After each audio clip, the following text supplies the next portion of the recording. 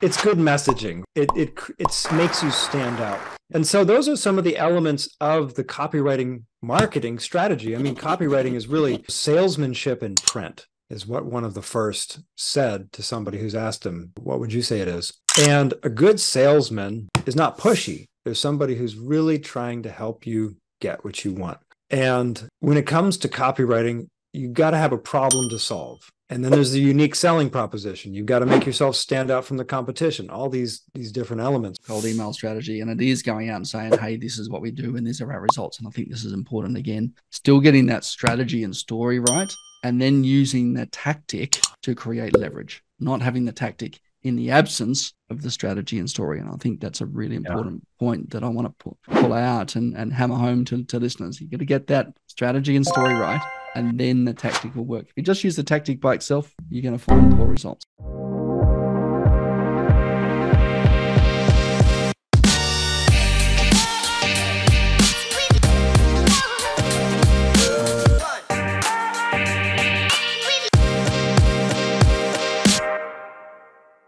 Hey guys, welcome back to another episode of More Clients, Less Effort. I'm your host, Tim Hyde, and today I'm absolutely thrilled to be joined by my good friend, Bren Eifler, all the way from the other side of the world, East Coast, US. Welcome. Thank you, Tim. Great to be here. Now, Bren is the owner of IBX Digital, which you can find a link for in the show notes, and he helps businesses grow by leveraging powerful marketing strategies and tools. Bren's been in the industry for over 23 years, working with organizations large and small, and combined his campaigns have generated over millions of dollars in revenue for his clients. And Bren, I'm going to just super quick, I want to pull something out of your website, which is a little bit different and I haven't seen before. Guys, if you go and check out ibxdigital.com, you'll see this there. You've got a really cool little video from one of your clients, obviously, which I like. But you've got a really cool little opt-in form front and center at the top of the page, which I think is an area that so many people miss. Thank you. Getting that call out. So, mate, super. I know you started building websites as a teen and you started a business with your brother in hi-fi audio cables, which you worked out you couldn't scale. But how do we go from, I guess, this sort of early passion as an entrepreneur into where you are now? Well, it's been an interesting journey. So it all starts with learning how to live in the countryside on a small hobby farm with very few friends, pretty isolated. So you find a lot of interesting things to keep yourself busy. And so that's where the audio cable business came from. My brother was setting up a music studio and I'm like, these cables are really expensive. Let's go ahead and just start building them and sell them on eBay. And so we did. And an interesting thing happened. We started undercutting the competition on pricing, and then they started undercutting us and we started a price war. And I felt really bad at the end of it because I'm like, none of us are really making much money anyway. And now we're all making less money. So my first thought as an entrepreneur was, I'll just be cheaper and we'll do it better. Well, that story ends. And so I honestly felt bad for everybody else who had this business. And hopefully the pricing has reached an equilibrium again. We just moved into different directions and I started doing websites. And since then, it's probably a good 15 years of doing websites, and then started doing Facebook marketing with a friend, selling print-on-demand products. At one point, this is like the heyday of print-on-demand on Facebook, and you might have seen a bunch of T-shirt ads. If you hate those, I'm sorry. Put one of those in front of you. I see the same. I see it's almost like someone's copied the script and just put a different person on it. Like, yeah, it's exactly right. And there's a lot of software side hustle idea number 307. Exactly. And so what we actually did is we started a Shopify store. It was just an interesting lesson in branding. And the people who are really successful in that business end up building a really strong brand and a strong following, people who can trust their products. And one of the things that we realized was our vendors don't have good quality control. And I think that this has kept cropping up every time I've tried to use vendors in one way or another, is if they don't have good quality control, you as the business pay the price for it,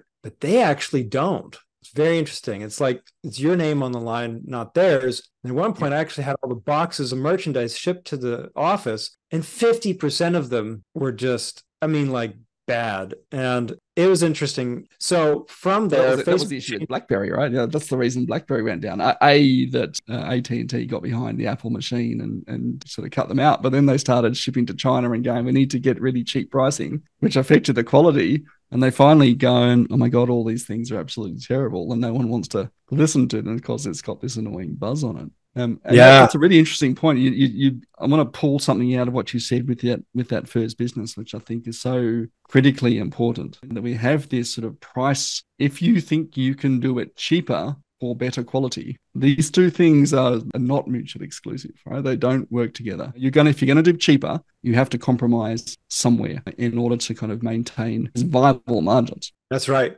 Absolutely. And we were living in our parents' house at the time, so we didn't really understand the concept of overhead, how much it costs to run a business, pay people, pay ourselves. It's just, as teenagers, a big learning experience. And then the quality control thing that is a lesson that I have learned over and over. If you want to keep good clients and make raving fans, quality all the way. And it has to be structured and it has to be well put together. And so it's been this journey of learning, okay, how do you scale quality? And it really just comes down to systems and processes. Obviously, do you think that the same, when we're talking about products specifically here, but do you think that, I guess, the value we place on quality for products equally applies to a service-based business like what you and I run now? For sure. And how do you capture quality in a service? That's a great question. So it depends on the service, of course. But when I look at what I do and I'm like, what sets us apart? It really comes down to the quality of the strategy and the quality of the writing. And it takes some training to understand what marketing strategies should look like. And that's a perfect segue to the next step in my journey. So the Facebook business shut down when Facebook algorithms got tweaked just a little bit and our profit margins dried up. Plus, we were getting some hostile competitor stuff happening, taking pages down and sending out these complaint requests. And from there is interesting. My daughter was about to be born and the business ran out of money. And so I sat down with the owner and he's like, well, Bren, you can't keep paying you because we're out of money. Facebook ads aren't producing. Profits dried up, basically. And the business only worked at scale. So if you're going to sell print-on-demand products with a tiny profit margin, you've got to sell a lot of them. And that campaign has to be dialed in perfectly and it has to be humming. If it isn't working perfectly, it's burning cash. So I left that office. I called a friend and he's like, you should become a consultant. That was his advice. And I'm like, great. What is that even like? What is that? What is that? And it's been a journey to understand what consulting looks like, what being a business consultant looks like. And someone introduced me to StoryBrand, Building a StoryBrand, the book by Donald Miller. And I read that and I realized that what I've been doing for like 15 years was I had been doing marketing.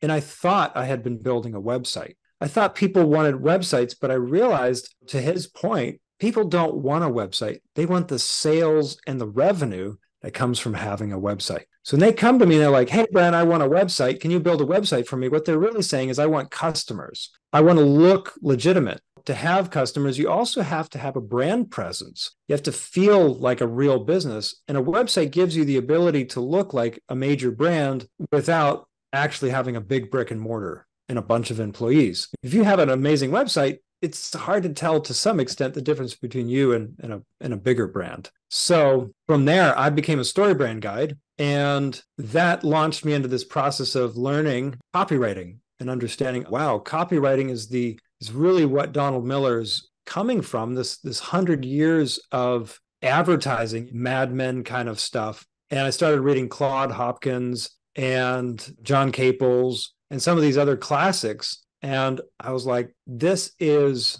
brilliant stuff. Now, StoryBrand would apply that to a website, but it applies to an email campaign. It applies to a Facebook campaign. And not too many guides were doing Facebook ads. So I ended up kind of carving out a little niche there, doing Facebook ads with a StoryBrand twist. And then we ended up making a video, cutting a long story short, for a client. And it reduced their cost per lead dramatically and really scaled their business. And it was essentially what works really well on Facebook is a dramatic demonstration video if your product is one of those things that can be demonstrated well. So this one was paint protection film. And so we just threw rocks on the hood of a car. We scratched it, and one half of the hood was protected with paint protection film, and one half wasn't. And you pour hot water on that film, and it becomes like new. So we had this shot of with, without, before, after. Right now, and I think you just had a really good point, right? It tells a story, which is so critical that we often miss in marketing. I mean, and marketing is just the transition from before state to after state.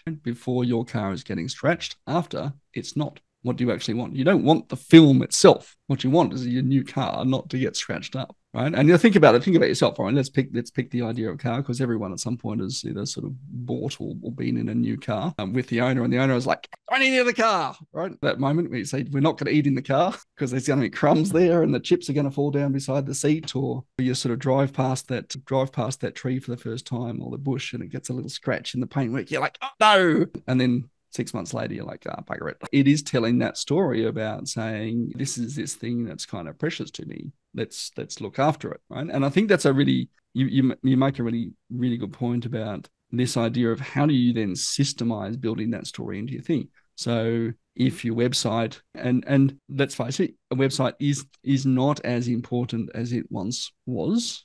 Say 10 or 15 years ago, you needed a website because you probably didn't have a social media presence. But now you can almost get away without a website if you've got a strong media presence. Right? You could just have a TikTok channel and make money from that, and a Stripe account, and away you go. You don't necessarily need a website. But in terms of building that story up of legitimacy and authenticity and permanency, well, yeah, websites become pretty important. Yeah, it's true. But those who've heard of ClickFunnels and Russell Brunson, they have this saying, websites are dead. And it's a great marketing term. It's not true, but it's a great marketing term. Yeah, you need to notice that ClickFunnels actually have a website. It's true. They do also. I actually caught Russell Brunson out because, of course, Russell's responsible for all sorts of wonderful sayings that have diminished his competition. What was the other one? It was Confusionsoft, right? Before that. Oh, right. They literally changed their name. They literally changed their name because of the Confusionsoft moniker that they got given.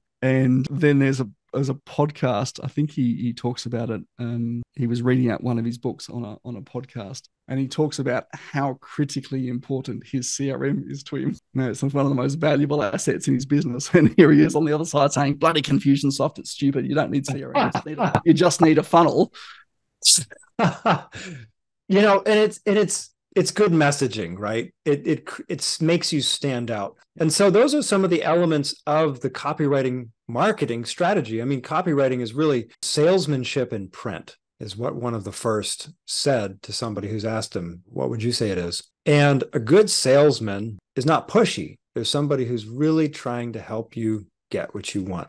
And when it comes to copywriting, you got to have a problem to solve. And then there's the unique selling proposition. You've got to make yourself stand out from the competition, all these different elements, right? And so how do you put quality into the business? Well, it's the quality of the writing, and it's the quality of the design. And at the end of the day, it's the quality of thinking. Someone's thinking through things carefully. They have a system. They have a process. They're not just winging it. They're using time-tested tactics, time-tested strategies, really, and then applying those in the different mediums, the different tactics or tools. If you have a good writer, you can write a great Facebook ad. Not every writer can do every medium, but they can learn it. Facebook has its own style. Websites have their own style. Emails have their own style. You give a good writer enough time and enough context, they're going to be able to write a great email with the right strategy. And the strategy comes down to just three simple things. All marketing revolves around these three elements, and really human behavior, even down to a cellular level.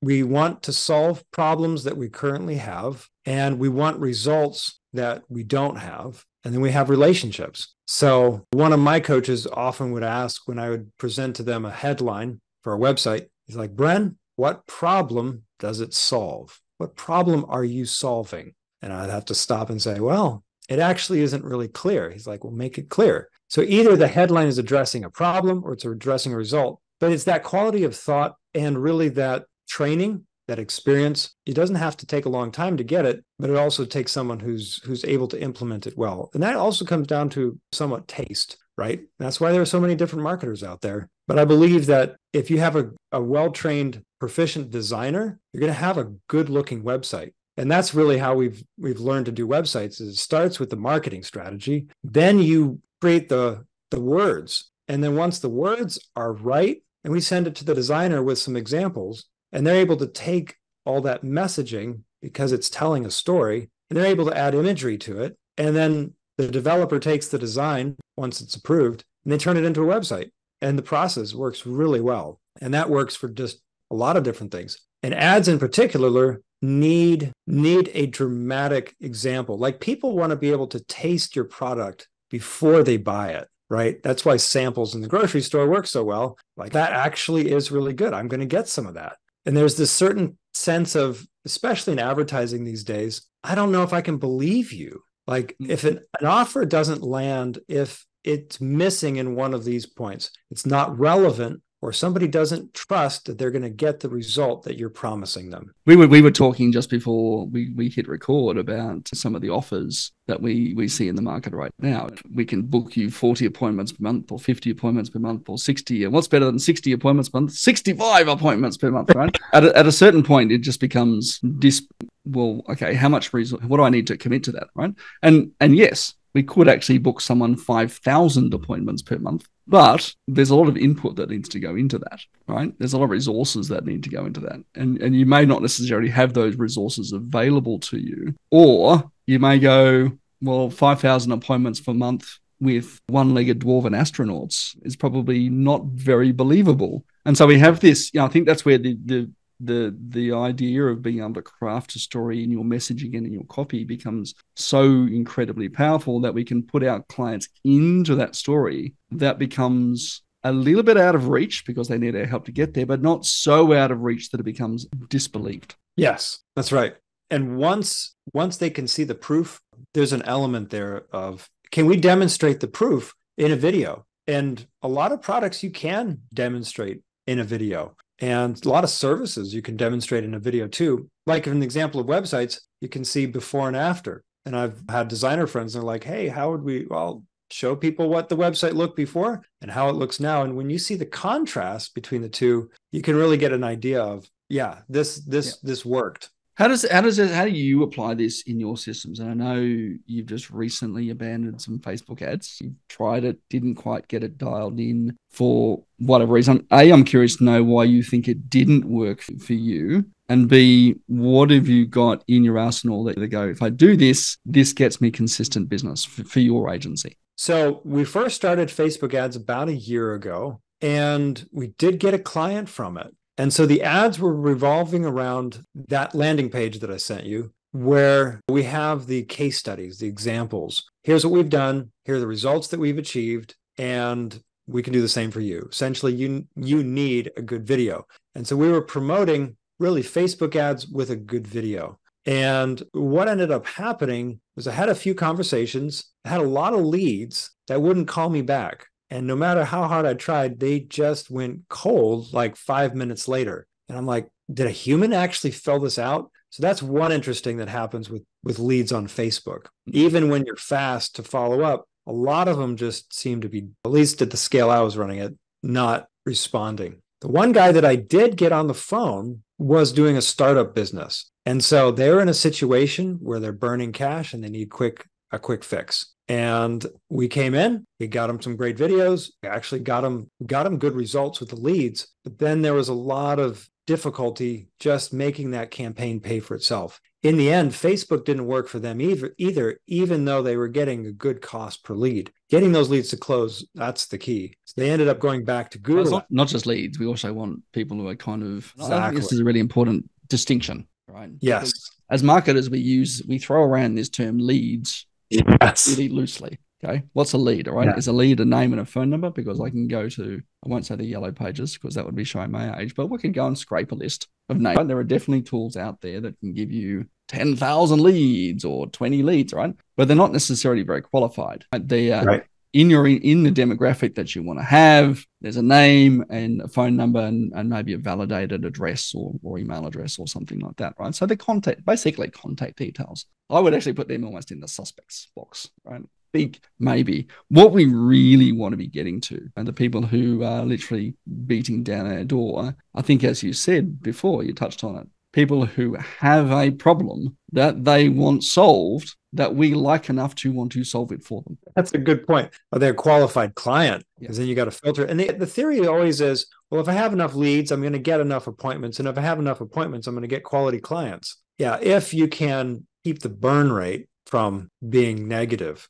And that's not easy, especially when you're just starting out. So in systems that I've used Google Ads as well. And I ran ads for a website. One of the first companies I started was a website maintenance and construction. We'll develop your website and we'll maintain it and we'll host it. And I got a desperate client. In fact, I got 2 desperate clients. And I was like, this is weird. Like, the people who are responding to these ads almost don't care what they're clicking on. They just want anybody. And so someone who's actually looking for you and who's doing research, and they've compared different businesses and they've come back to you, that's why SEO ends up being a really qualified, of all the places that you can get leads, SEO seems to be one that will get you pretty qualified leads, because they kind of came to you. They researched you. That's right. They're literally coming to you. They're not necessarily buyers yet, right? But they're people who have searched for a particular solution, found you, liked the story that you've written about yourself, and they said, yes, we'd like to talk. Talk to me about how you might be able to solve my problem. It's true. And then the other system was cold email. Yeah. And so I did this at scale and I got a great client out of it. So cold email can work. And it's especially valuable if you have a very specific avatar. Yeah. And exactly what that person needs. And you've got the right person, right problem, right price, and it all just kind of fits together. So that's something that I actually put on pause because Facebook ads were so attractive, because I'm a Facebook guy, right? I've done a bit of legacy there. There's a bit of love. Yeah. I run Facebook ads all the time for my clients, B2C, and I see literally thousands, tens of thousands of leads coming through. And I'm like, surely I can make this work. But it's very different when you're not well known. You don't have a strong established brand. You don't have a lot for people to see that, yeah, these are definitely guys that I want to work with. They're putting a lot of educational material out there. My ads are really focused on, let's talk.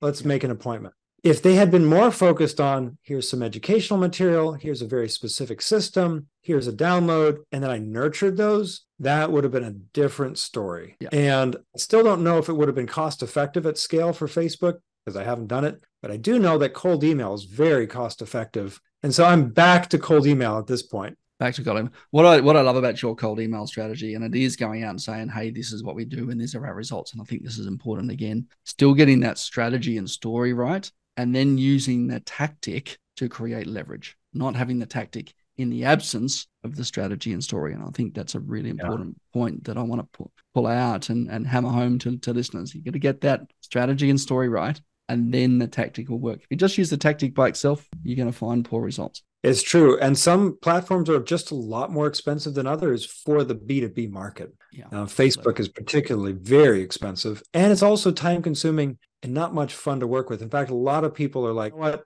I'm not going to do Facebook ads because the leads that I'm getting are a ton of work to convince them. It's such a quick click and such a quick result. And you have to be like shooting from the hip, and then you have to reel them in. It's a lot of work. And it's a lot better if you can cultivate that relationship. Yeah, and I love it. Let's finish up with a bit of a quick fire. So let's go with this. How did you meet your spouse? Oh, good question. So I was in the parking lot of the church, and I had just landed after a trip, and I'd left home for the first time. And so ended up meeting her from a mutual friend who's like, hey, you got to meet this guy. He's looking for someone who's going to this event. And there was an event in Washington, D.C. And so we were stuck in the backseat of a car for 16 hours, which is not what kickstarted the relationship. But in fact, I was determined it wouldn't. I was very unsuccessful at that.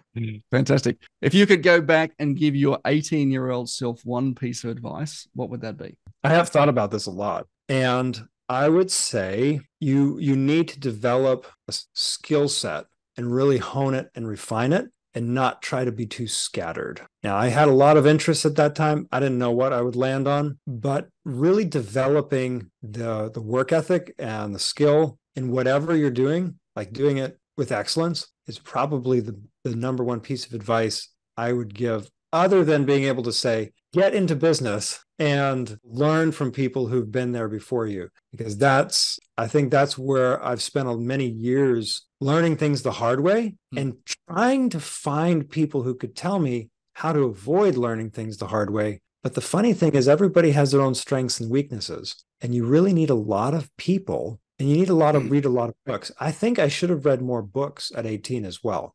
More books on business, more books on what works, more stories, because it all fits together to form a puzzle. Some books do a great job, like Building the Story Brand, of fitting together all the different pieces other people have written about. But you got a lot of books have a few great ideas that are lost in a sea of words. And not my quote. And you spend a ton of time pulling out those few good ideas, and then you got to go to the next book and the next book and the next book. Well, at the end of the day, something interesting happens. You internalize the information at a deep level because you've gone over it. Ironically, I recorded a podcast yesterday with my good friend Sam Riley, and one of the topic was around traits of 9-figure entrepreneurs. And at a certain point, particularly when you get into 9 figures, the tactics don't matter as much, right, as the kind of qualities and traits that you have. And 2 that we picked out, A was the appetite for learning, as you've got, and B was the ability to surround yourself with a network and fostering that network. So I just want to challenge those ones. What's the biggest challenge that you're facing in your business right now? So it is scaling.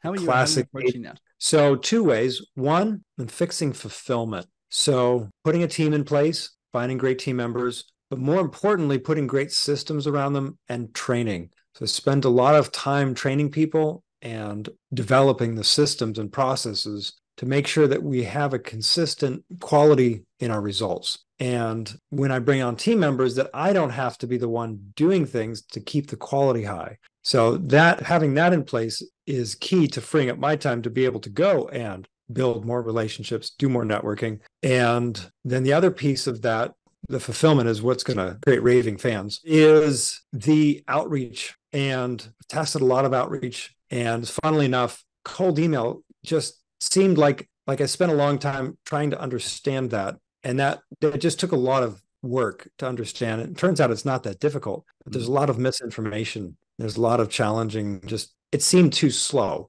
And so I wanted something to go faster. And the biggest challenge right now is just filling up that appointment calendar with qualified prospects. Yeah, it's such a critical thing, right? Let's not waste our time on the unqualified ones. Let's talk to the qualified ones as more, right? The people who want to work with us. What's one lesson that your job has taught you that you think everyone should learn at some point in their life, whether they're in business or not? It's very important to not take shortcuts. As much as we want to fast track things, there are shortcuts though. And that's the funny thing. It's like almost this dichotomy. You shouldn't be looking for the shortcut, but we have such a hard time because we know that if you just tweak some things, you actually could make a massive change. But a lot of times the shortcuts come down to just doing what has been successful for others. Yeah, success definitely leaves clues. Bren, thanks so much for joining me today. We've got links to Digital and Bren's socials in the show notes over at winmoreclients.com.au/podcast for this particular episode. Bren, it's been fantastic you having on the show, mate. I really appreciate you sharing all your wisdom and knowledge. Thank you, Tim. It's been great being here. Appreciate it. Guys, if you've enjoyed today's episode, of course, please like, share, do all the good stuff. We'll catch you on another episode real soon.